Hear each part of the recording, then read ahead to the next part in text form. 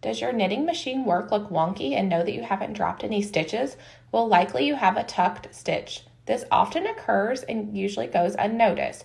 It can be fixed by using a small crochet hook and unlatching the loop from the needle, taking out the work all the way to the area where the tucked stitch occurs.